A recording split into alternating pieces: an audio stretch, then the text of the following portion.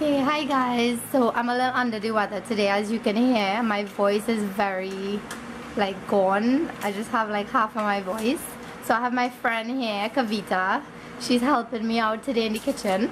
She's gonna make some currants roll for you guys, and she's gonna share her recipe. And she actually went to school to learn how to cook, so she's a boss compared to me.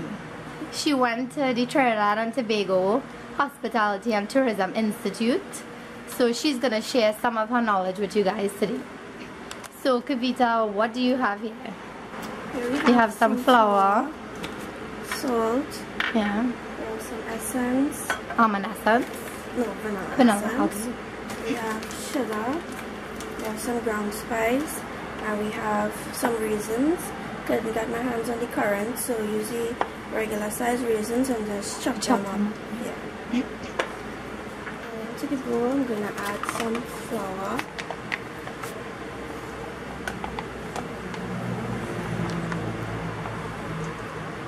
So she's gonna make a flaky pastry now. This is gonna be the base for the that we're gonna put the currants into, or the raisins in this case. Salt.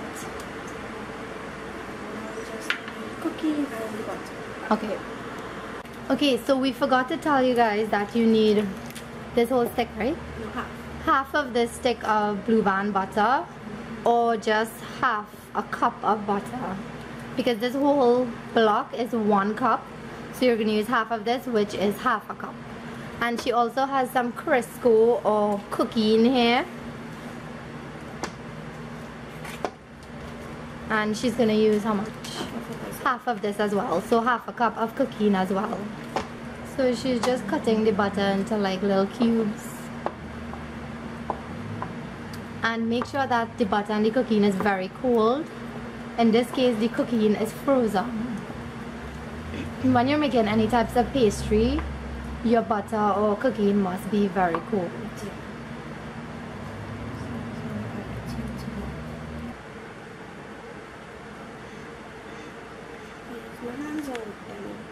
To the flour.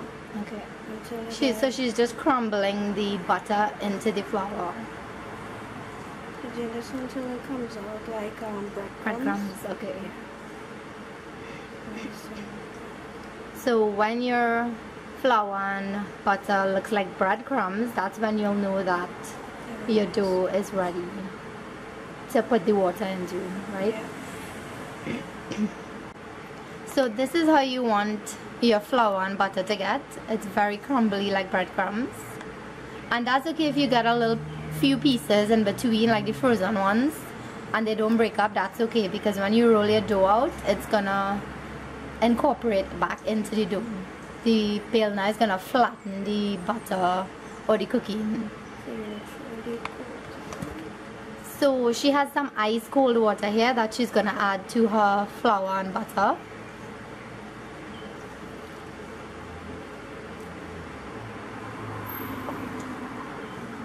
And Kavita does not work with measurements like I do. She's like a real professional.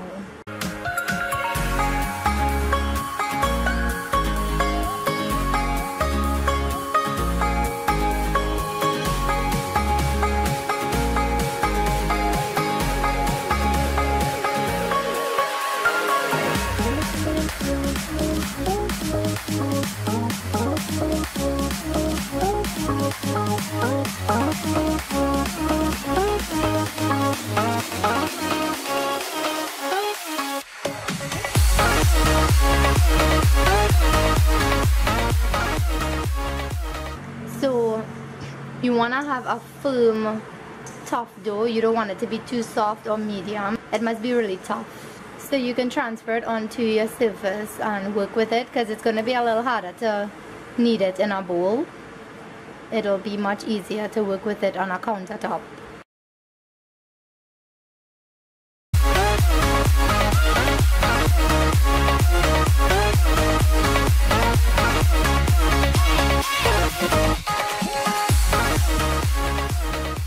So you see how smooth the dough is getting?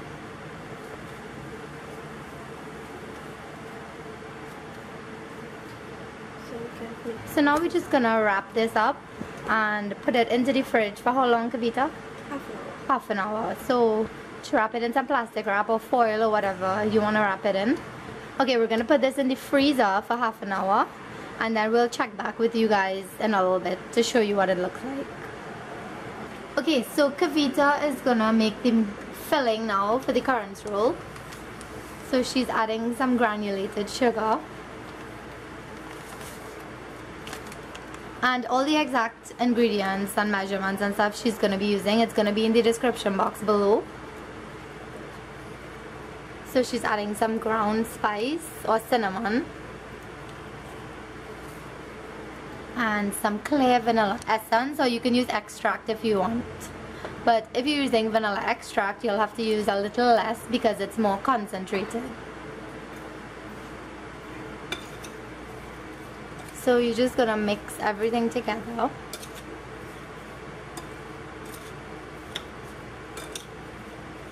That smells good.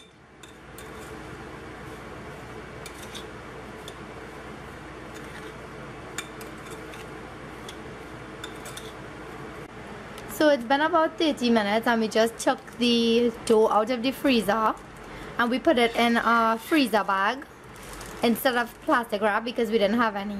So you can use any clear plastic bag you have. Okay, so she just dusted the counter with a little bit of flour and now she's gonna roll it out. Cut this into two.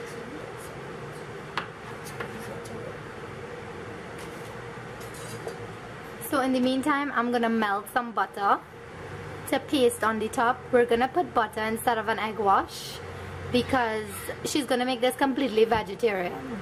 But if you don't want to make it vegetarian and you like the egg wash look and how it gets really nice and brown and shiny, then you can definitely use an egg wash.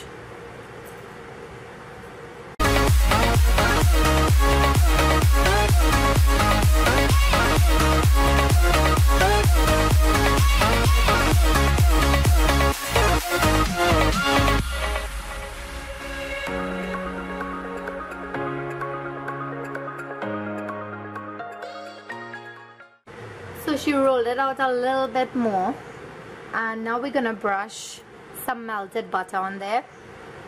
And like I said, instead of butter you can use an egg wash with eggs and a little bit of water.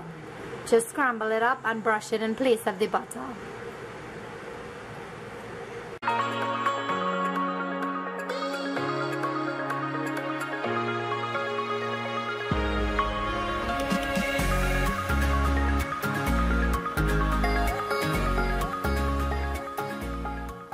So now she's gonna put the filling inside.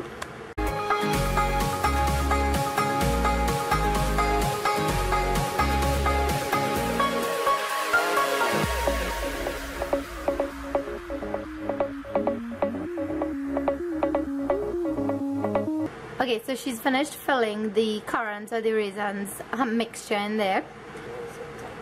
Now she's gonna roll up the currant roll. So you're just gonna roll it really tight. Make sure that none of the currants falls out. And if it does, you could just stick it back in.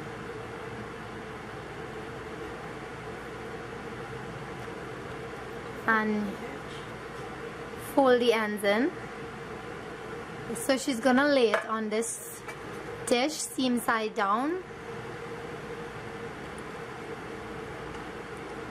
And we have our oven preheating at 350 degrees Fahrenheit. So we're gonna do the other one and then we'll put these to bake.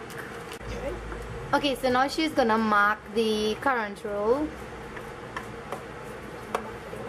You're gonna mark it with the back of your knife into like the slices, how you're gonna cut it when it's finished baking.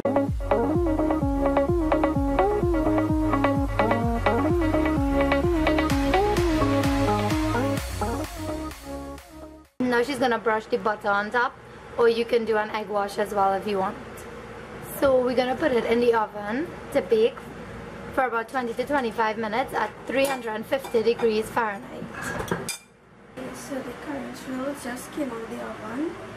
We had a little fault, but I was okay. It just, when she was cutting it, it just cut a little too deep. and some of the sugar kind of ran out, but that's okay. It smells really amazing and it's very nice and flaky. Okay, so Kavita said she's not going to wait until it cools down. She wants to cut it now, so she's gonna slice it up and show you guys.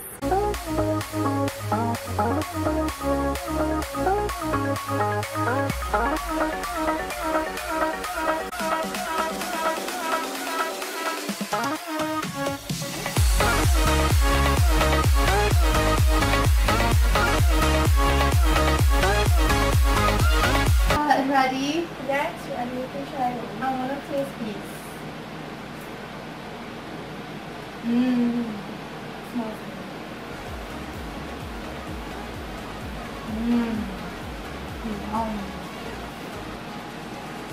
I love how flaky the pastry is. And it's not too sweet, but I just love how the filling thing.